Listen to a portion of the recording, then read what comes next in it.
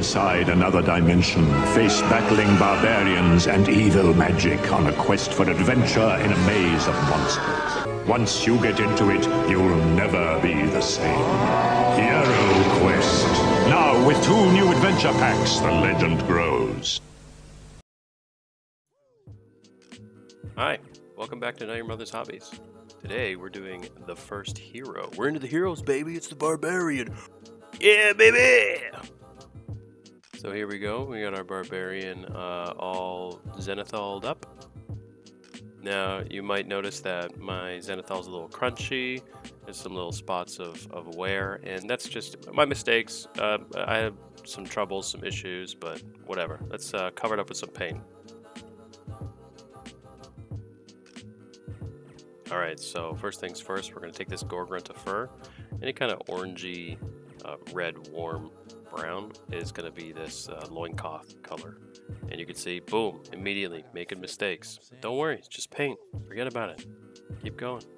So a lot of these little like leather areas, we're going to do this warm brown, and they're all going to match.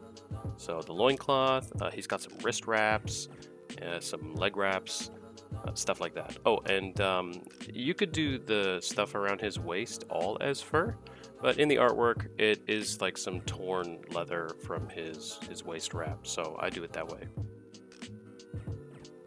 know what I'm saying? A minute might seem like an hour. Music might sound strangely beautiful.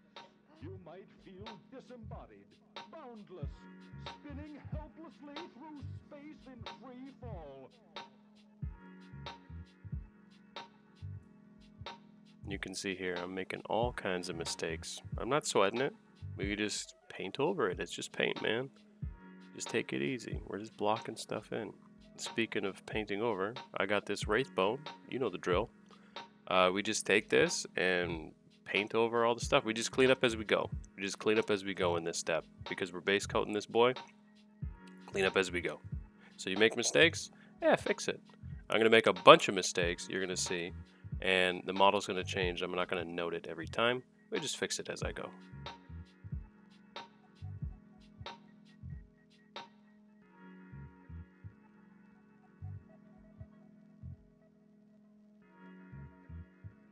Alright, so he's got a bluish kind of leather going on. He's got a lot of accents of a bluish kind of color, so I'm using Pterodon turquoise for that. Just go around, put that in all those bluish spots. If you're following the artwork, you can see where some of those are. So that's this little part to his loincloth. He's got some wrist wrappy bits and little decals and whatnot. Underneath the sword grip, put it in there.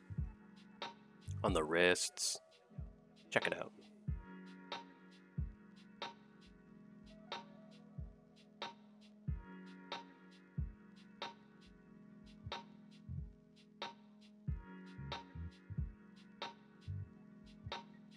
Okay, wildwood. This is for his little sandals, little sandy bits.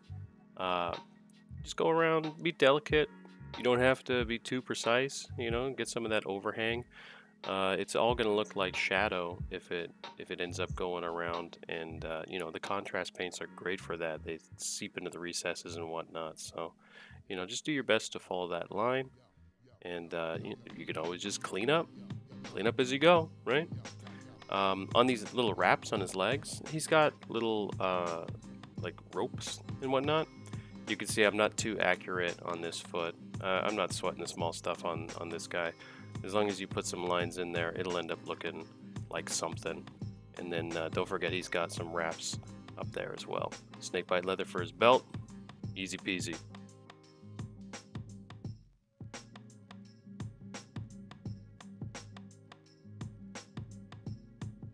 Nuln oil. We're doing the same thing we did on those goblins. Oh, it seems like forever ago we did those goblins, but we're doing the same thing. We got some like fur, so we're gonna use just Nuln oil instead of something like basilicanum because it's a little bit lighter and it's gonna focus on the recesses. We do want that little bit of gray tint, but we don't want an overwhelming gray tint. Catch my drift?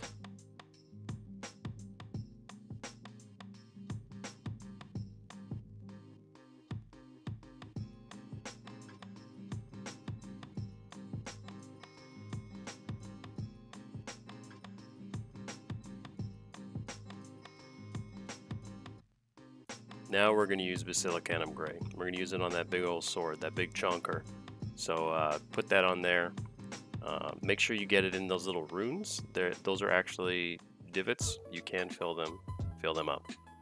Make sure that they get hit with a good amount, because you want them filled in. You want that detail to really show. And don't forget the little metal bits on his wrists. Black Templar for the hair. We're almost done the blocking. So close. Just take your time with the hair. Don't be afraid of mistakes. We can clean up at this point.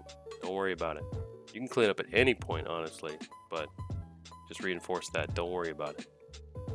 So here we go, just putting that Black Templar on the hair, blocking them out.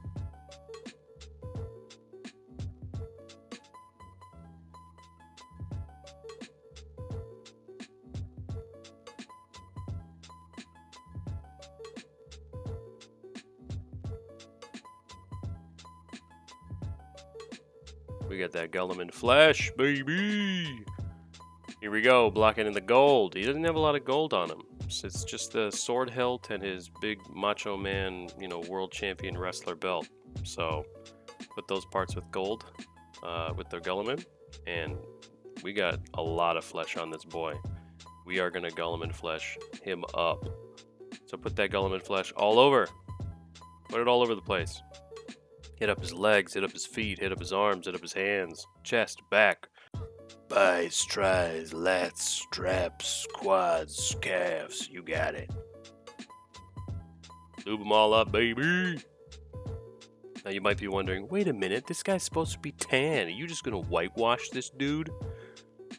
Trust me, this is how I'm gonna do a tanned guy. We are gonna make him tanned. Just trust the process. It's gonna take a little while. I don't want to make a new recipe for skin, and you'll see what we're gonna do to use my usual recipe for Caucasian skin and make it tan. You'll love it or hate it. Let's just put it that way. It's a lazy man way to make recipes. So here we go, just put that Gulliman all over the place. This is the last of it. Boom.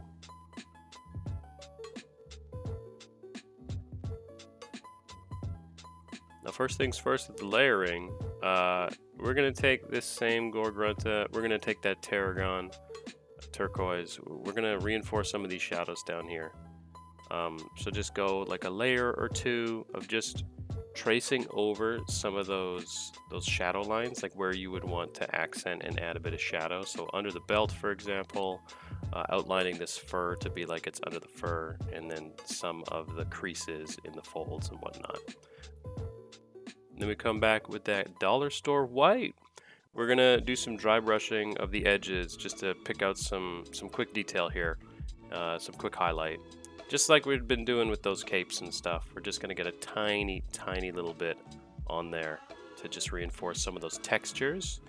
This loincloth, some of the rawhide leather parts do actually have a really nice texture to it, so this will help to bring some of that out as well. You'll see on this back highlight there. But yeah, we're just gonna come in here and we're gonna do a little bit of that, really pop it up. Don't forget the waist. We're also gonna do the leg wraps. You thought all we were gonna do is make them dark? No, baby, we're gonna get some detail in there. So hit those leg wraps, hit that arm wrap as well, the one with the wrappings, like the corded wrappings. And we're also gonna hit the hair a little bit.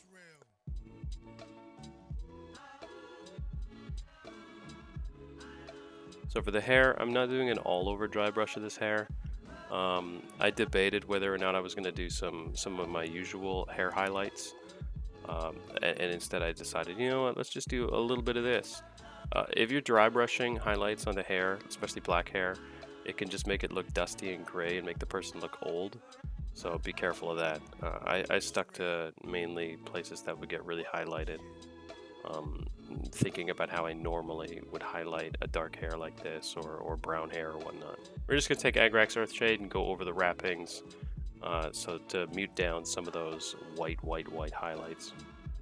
Retributor armor in here, painting in the metallics. We're going metallics, baby. We're getting these bold gold in here.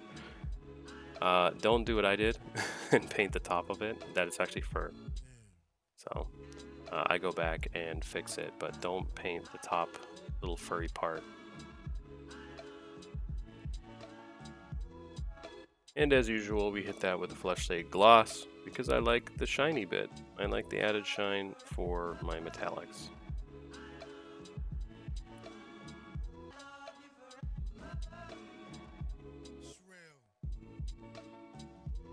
And then gunmetal, we're just going to put that on the wrists. You'd think we'd put it on the sword. We're doing a kind of stony, rough, non-metallic sword. So just put that gunmetal only on the wristbands. Top it off with some no oil gloss to reinforce the shine.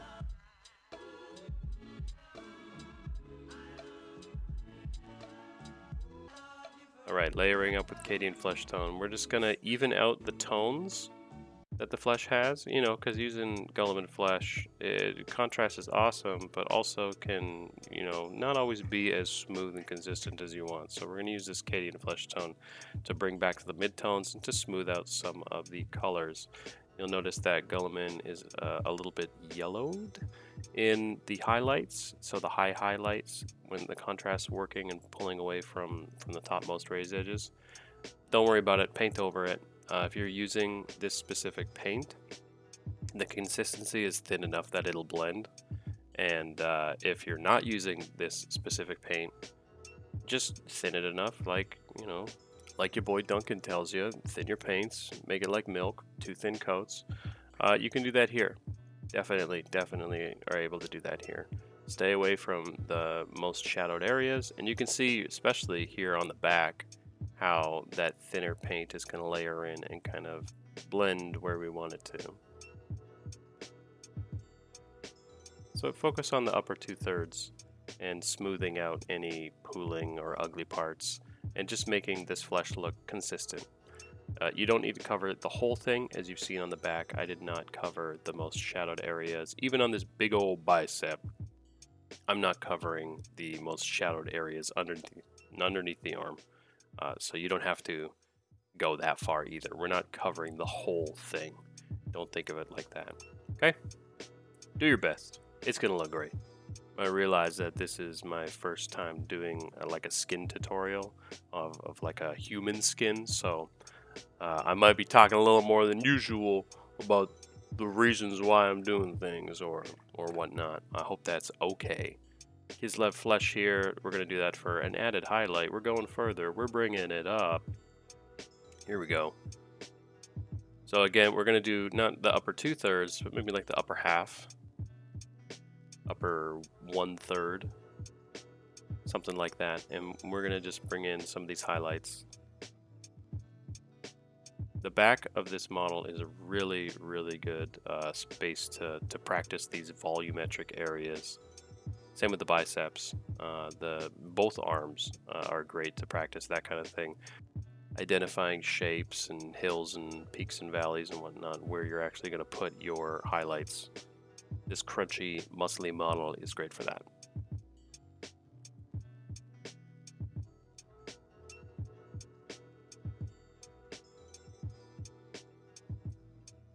And then with the face, we're just going to focus on, you know, the most raised areas, those cheekbones, the sides of the forehead, and the chin and nose. As well as, you know, if you're feeling brave, you can do a little bit of line work down the side of the mouth, because that can, you know, softening a line down there can really accentuate the shapes and curve of the face.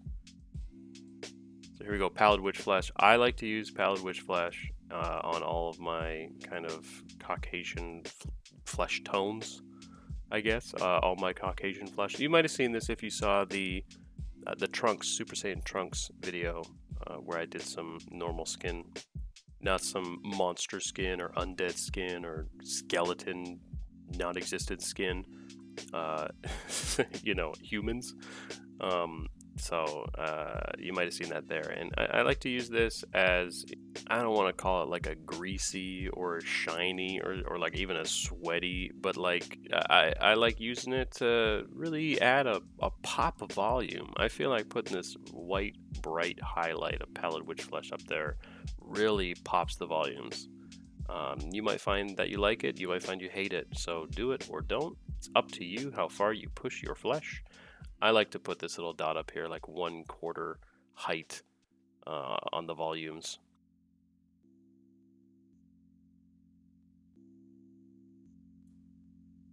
Alright, here we go. The last of everything. We're using dollar store white here. Just do those furry areas. You thought we forgot about them? We didn't. Just put that white in there. Pop up those furry areas. You done ski. Don't forget the hair on the belt. And you can see that I've already fixed the belt from before where I put too much gold on it. Now that is fur, and you're going to see what we're doing with that fur. We're just putting white on it. Boom, done. Easy peasy. And you know what? If you make a mistake on these furry parts, we started with a white. Just put Nuln Oil back on, wait for it to dry, and try again. Easy.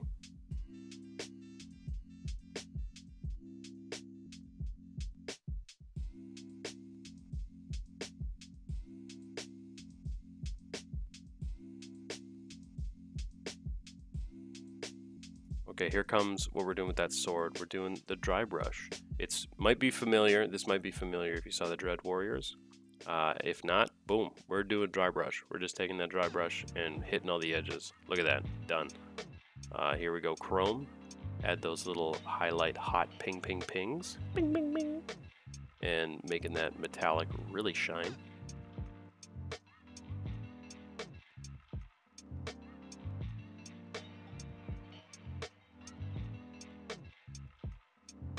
Here we go, my secret to tan skin, Agrax Earthshade, the whole frickin' model.